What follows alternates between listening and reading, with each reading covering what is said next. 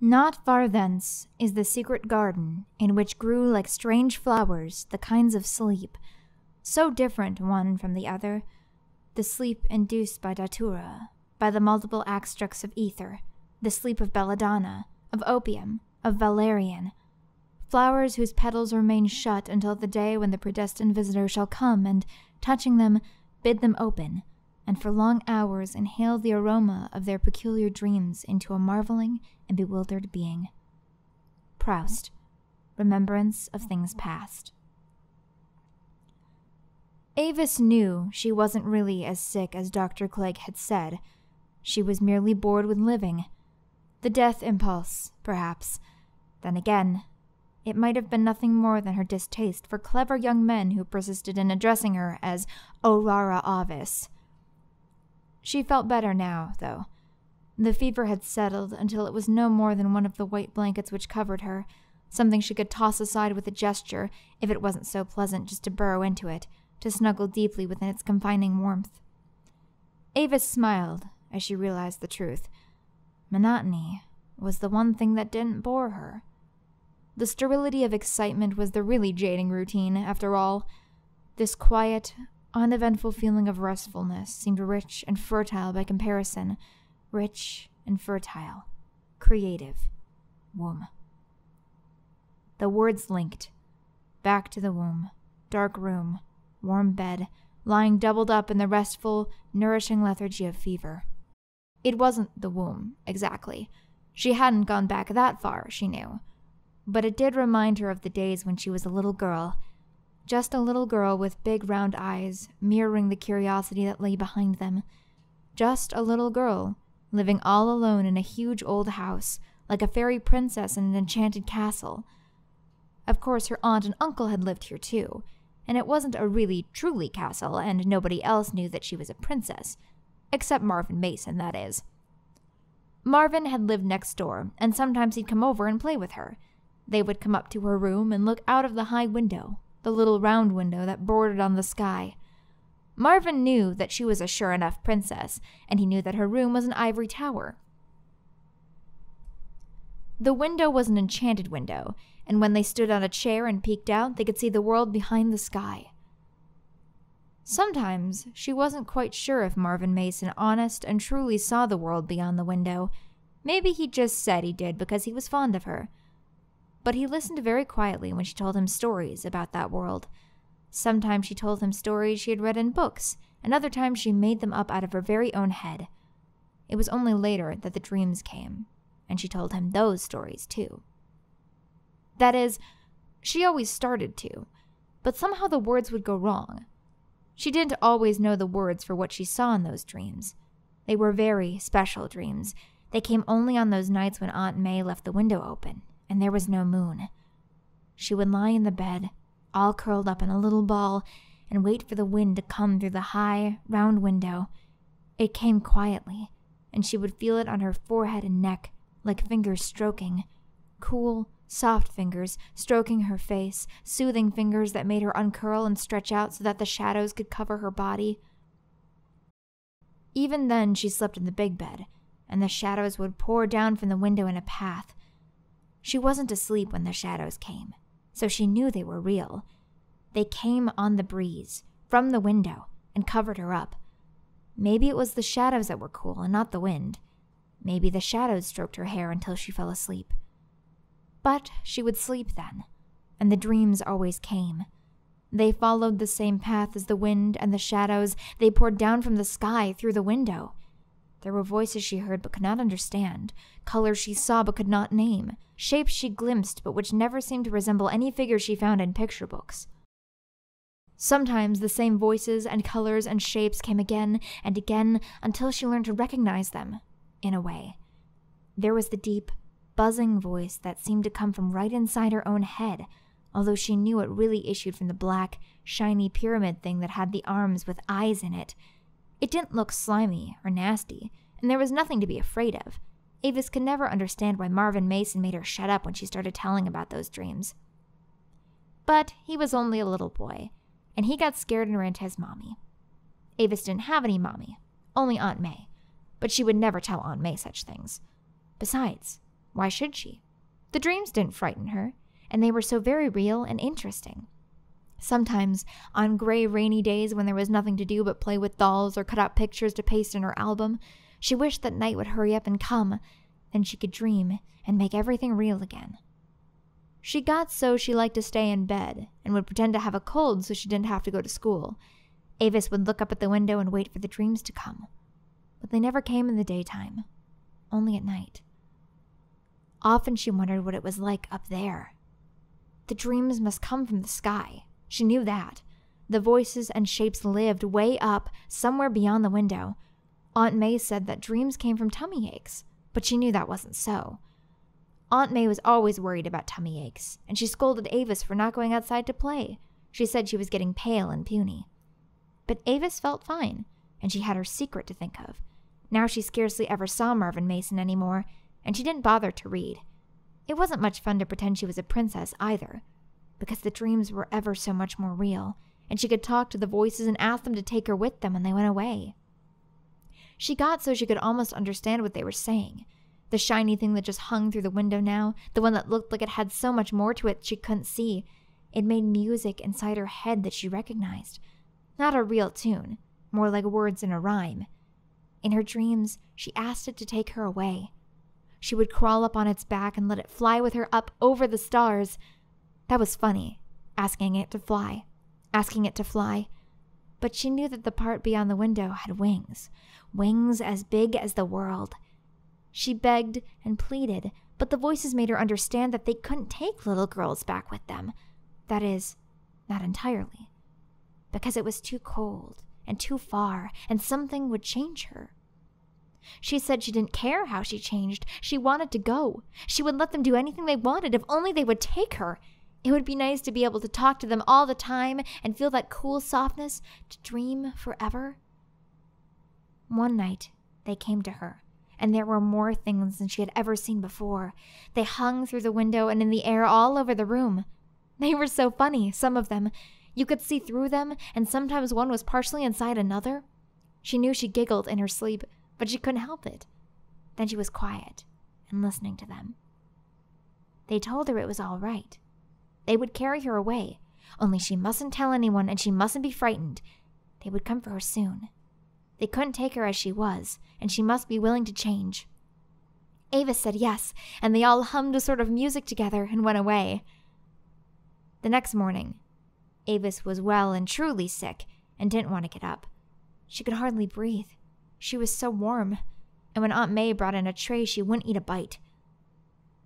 That night, she didn't dream. Her head ached, and she tossed all night long, but there was a moon out, so the dreams couldn't get through anyway. She knew they would come back when the moon was gone again, so she waited. Besides, she hurt so that she didn't really care. She had to feel better before she was ready to go anywhere. The next day, Dr. Clegg came to see her. Dr. Clegg was a good friend of Aunt May's, and he was always visiting her because he was her guardian. Dr. Clegg held her hand and asked her what seemed to be the matter with his young lady today. Avis was too smart to say anything, and besides, there was a shiny thing in her mouth. Dr. Clegg took it out and looked at it and shook his head. After a while, he went away, and then Aunt May and Uncle Roscoe came in. They made her swallow some medicine that tasted just awful. By that time, it was getting dark, and there was a storm coming outside. Avis wasn't able to talk much, and when they shut the round window, she couldn't ask them to please leave it open tonight because there was no moon and they were coming for her.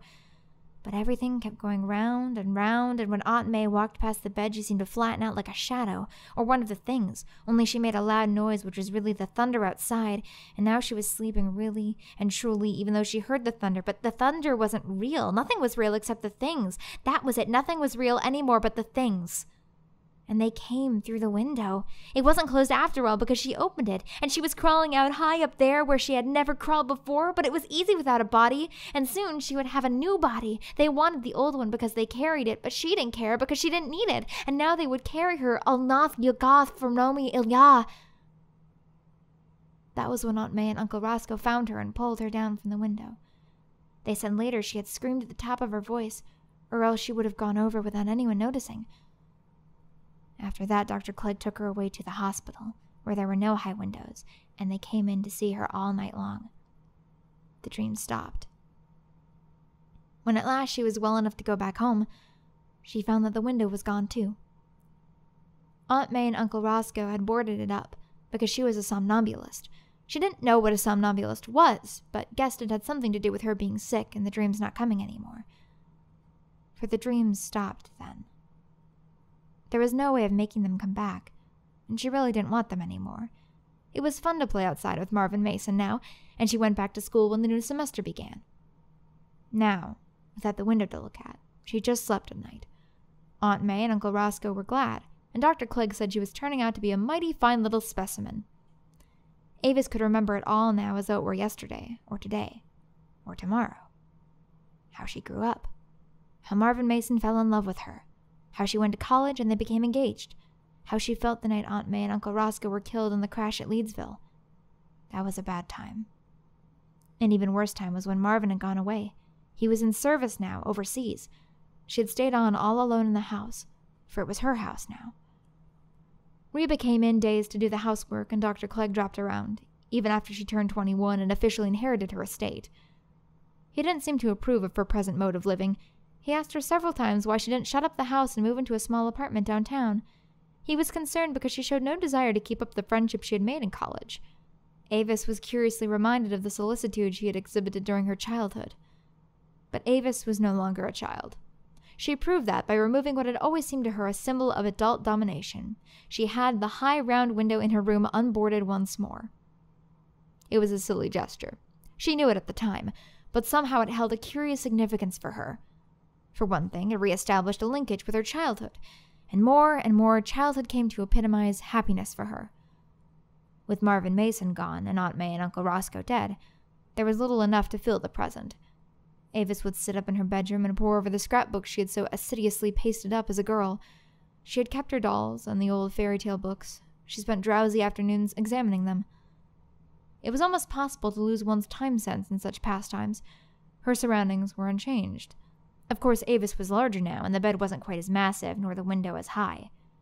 But both were there, waiting for the little girl that she became when, at nightfall, she curled up into a ball and snuggled under the sheets, snuggled and stared up at the high, round window that bordered the sky. Avis wanted to dream again. At first, she couldn't. After all, she was a grown woman, engaged to be married. She wasn't a character out of Peter Ibbotson, and those dreams of her childhood had been silly. But they were nice. Yes, even when she had been ill and nearly fallen out of the window that time, it had been pleasant to dream. Of course, those voices and shapes were nothing more but Freudian fantasies. Everyone knew that. Or did they? Suppose it was all real. Suppose dreams are not just subconscious manifestations caused by indigestion and gas pressure. What if dreams are really the product of electronic impulse, or planetary radiations attuned to the wavelength of the sleeping mind? Thought is an electrical impulse. Life itself is an electrical impulse. Perhaps the dreamer is like a spiritualist medium, placed in a receptive state during sleep. Instead of ghosts, the creatures of another world or another dimension can come through if the sleeper is granted the rare gift of acting as a filter. What if the dreams feed on the dreamer for substance, just as spirits attain ectoplasmic being by draining the medium of energy? Avis thought and thought about it.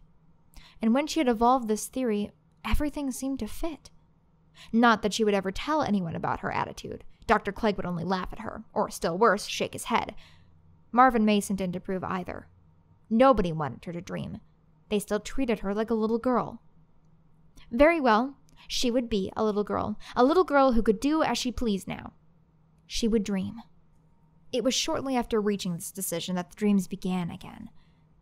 Almost as though they had been waiting until she would fully accept them in terms of their own reality. Yes, they came back. Slowly, a bit at a time. Avis found that it helped to concentrate on the past during the day, to strive to remember her childhood.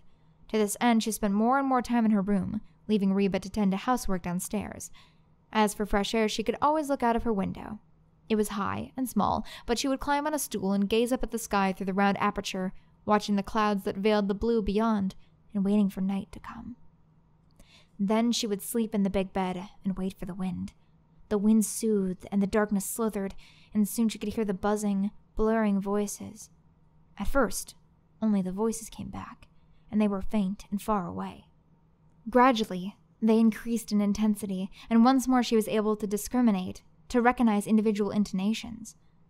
Timidly, hesitantly, the figures re-emerged. Each night they grew stronger. Avis Long, little girl with big round eyes in big bed below round window, welcomed their presence. She wasn't alone anymore. No need to see her friends or talk to that silly old Dr. Clegg. No need to waste much time gossiping with Reba or fussing over meals. No need to dress or venture out. There was the window by day and the dreams by night. Then, all at once, she was curiously weak, and this illness came. But it was all false, somehow, this physical change. Her mind was untouched. She knew that. No matter how often Dr. Clegg pursed his lips and hinted about calling in a specialist, she wasn't afraid. Of course, Avis knew he really wanted her to see a psychiatrist. The doddering fool was filled with glib patter about retreat from reality and escape mechanisms. But he didn't understand about the dreams. She wouldn't tell him, either. He'd never know the richness, the fullness, the sense of completion that came from experiencing contact with other worlds. Avis knew that now. The voices and shapes that came in the window were from other worlds. As a naive child, she'd invited them by her very unsophistication. Now, striving consciously to return to the childlike attitude, she again admitted them. They were from other worlds, worlds of wonder and splendor. Now they could meet only on the plane of dreams, but someday soon, she would bridge the gap. They whispered about her body, something about the trip making the change. It couldn't be explained in their words. But she trusted them, and after all, a physical change was of slight importance contrasted with the opportunity. Soon she would be well again, strong enough to say yes, and then they would come for her when the moon was right. Until then, she could strengthen the determination and the dream. Avis Long lay in the great bed and basked in the blackness that poured palpably through the open window.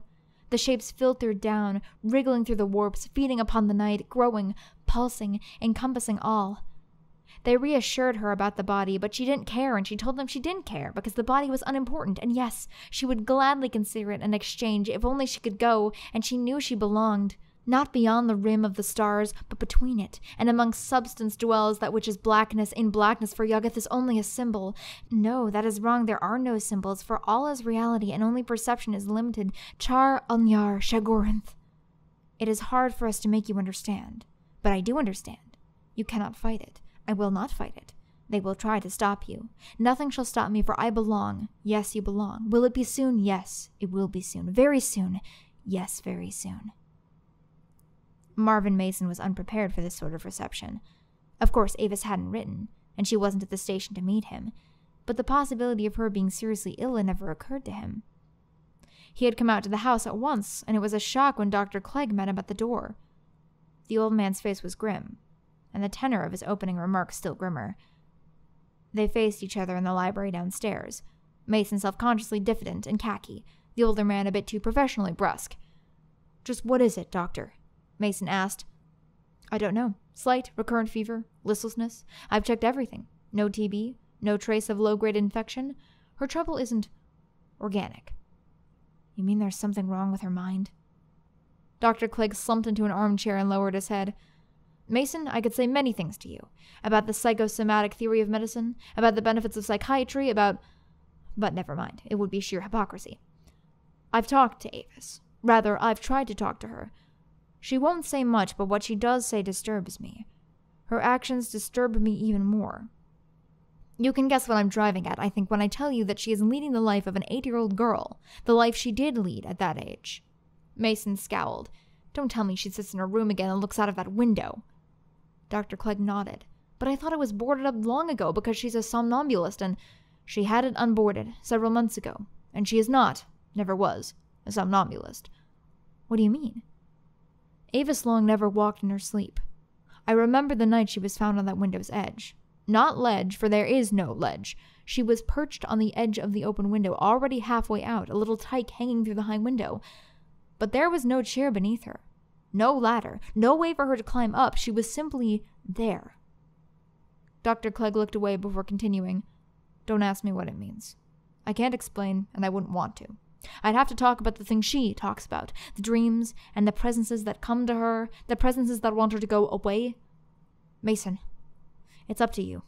I can't honestly move to have her committed on the basis of material evidence. Confinement means nothing to them. You can't build a wall to keep out dreams. But you can love her. You can save her. You can make her well, make her take an interest in reality. Oh, I know it sounds mawkish and stupid, just as the other sounds wild and fantastic. Yes, it's true. It's happening right now. To her, she's asleep up in her room at this very moment. She's hearing the voices. I know that much. Let her hear your voice. Mason walked out of the room and started up the stairs. But what do you mean you can't marry me? Mason stared at the huddled figure in the swirl of bedclothes. He tried to avoid the direct stare of Avis Long's curiously childlike eyes, just as he avoided gazing up at the black, ominous aperture of the round window. I can't, that's all, Avis answered. Even her voice seemed to hold a childlike quality. The high, piercing tones might well have emanated from the throat of a little girl, a tired little girl, half asleep and a bit petulant about being abruptly awakened. But our plans, your letters. I'm sorry, dear. I can't talk about it. You know I haven't been well. Dr. Clegg is downstairs. He must have told you. But you're getting better, Mason pleaded. You'll be up and around again in a few days. Ava shook her head. A smile, the secret smile of a naughty child, clung to the corners of her mouth. You can't understand, Marvin. You never could understand. That's because you belong here. A gesture indicated the room. I belong somewhere else. Her fingers stabbed, unconsciously, towards the window. Marvin looked at the window now. He couldn't help it. The round, black hole that led to nothingness. Or something. The sky outside was dark, moonless. A cold wind curled about the bed. Let me close the window for you, dear, he said, striving to keep his voice even and gentle. No. But you're ill. You'll catch cold. That isn't why you want to close it. Even in accusation, the voice was curiously piping. Ava sat bolt upright and confronted him. You're jealous, Marvin. Jealous of me. Jealous of them. You would never let me dream. You would never let me go. And I want to go. They're coming for me. I know why Dr. Clegg sent you up here. He wants you to persuade me to go away. He'd like to shut me up just as he wants to shut the window. He wants to keep me here because he's afraid. You're all afraid of what lies out there. Well, it's no use. You can't stop me. You can't stop them. Take it easy, darling. Never mind. Do you think I care what they do to me? If only I can go? I'm not afraid. I know I can't go as I am now. I know they must alter me. There are certain parts they want for reasons of their own. You'd be frightened if I told you, but I'm not afraid. You say I'm sick and insane. Don't deny it. Yet I'm healthy enough, sane enough to face them and their world. It's you who are too morbid to endure it all. Ava Sloan was wailing now, a thin, high-pitched wail of a little girl in a tantrum. You and I are leaving this house tomorrow, Mason said. We're going away. We'll be married and live happily ever after, in good old storybook style. The trouble with you, young lady, is that you've never had to grow up. All this nonsense about goblins and other worlds. Avis screamed. Mason ignored her. Right now, I'm going to shut that window, he declared. Avis continued to scream. The shrill ululation echoed on a sustained note as Mason reached up and closed the round pane of glass over the black aperture. The wind resisted his efforts, but he shut the window and secured the latch. Then her fingers were digging into his throat from the rear, and her scream was pouring down his ear. I'll kill you! She wailed. It was the wail of an enraged child. But there was nothing of the child, or the invalid, in the strength behind her clawing fingers. He fought her off, panting. Then, suddenly, Dr. Clegg was in the room. A hypodermic needle flashed and gleamed in an arc of plunging silver. They carried her back to the bed, tucked her in. The blankets nestled about the weary face of a child in sleep. The window was closed tightly now. Everything was in order as the two men turned out the light and tiptoed from the room. Neither of them said a word until they stood downstairs once again. Facing the fireplace, Mason sighed. Somehow I'll get her out of here tomorrow, he promised. Perhaps it was too abrupt, my coming back tonight and waking her. I wasn't very tactful. But something about her, something about that room frightened me. Dr. Clegg lit his pipe. I know, he said. That's why I couldn't pretend to you that I completely understand. There's more to it than mere hallucination. I'm going to sit up here tonight, Mason continued, just in case something might happen. She'll sleep, Dr. Clegg assured him. No need to worry. I'll feel better if I stay. I'm beginning to get a theory about all this talk, other worlds, and changes to her body before a trip. It ties in with the window somehow, and it sounds like a fantasy on suicide. The death impulse? Perhaps. I should have thought of that possibility. Dreams foreshadowing death. On second thought, Mason, I may stay with you. We can make ourselves comfortable here before the fire, I suppose. Silence settled. It must have been well after midnight before either of them moved from their place before the fire. Then, a sharp splinter of sound crashed from above. Before the tinkling echo died away, both men were on their feet and moving towards the stairway. There was no further noise from above, and neither of them exchanged a single word. Only the thud of their running footsteps on the stairs broke the silence, and as they paused outside Avis Long's room, the silence seemed to deepen in intensity. It was a silence palpable, complete, accomplished. Dr. Clegg's hand darted to the doorknob, wrenched it ineffectually. "Locked," he muttered. "She must have gotten up and locked it." Mason scowled. "The window. Do you think she could have—" Dr. Clegg refused to meet his glance. Instead, he turned and put his massive shoulder to the door panel. A bulge of muscle ridged his neck. Then the panel splintered and gave way. Mason reached out and opened the door from inside. They entered the darkened room, Dr. Clegg in the lead, fumbling for the light switch. The harsh, electric glare flooded the scene. It was a tribute to the power of suggestion that both men glanced not at the patient in the bed, but at the round window high up on the wall. Cold night air streamed through a jagged aperture where the glass had been shattered, as through by the blow of a gigantic fist. Fragments of glass littered the floor beneath, but there was no trace of any missile. And obviously the glass had been broken from the other side of the pane. "The window," Mason murmured weakly, but he could not look at Dr. Clegg as he spoke, for there was no wind, only the cold, soft breeze that billowed ever so gently from the nighted sky above. Only the cold, soft breeze, rustling the curtains and prompting a saraband of shadows on the wall, shadows that danced in silence over the great bed in the corner. The breeze and the silence and the shadows enveloped them as they stared now at the bed. Avis Long's head was turned towards them on the pillow. They could see her face quite clearly, and Dr. Clegg realized on the basis of experience what Mason knew instinctively. Alice Long's eyes were closed in death. But that is not what made Mason gasp and shudder, nor did the sight of death alone cause Dr. Clegg to scream aloud. There was nothing whatsoever to frighten the beholder of the placid countenance turned towards them in death. They did not scream at the sight of Avis Long's face.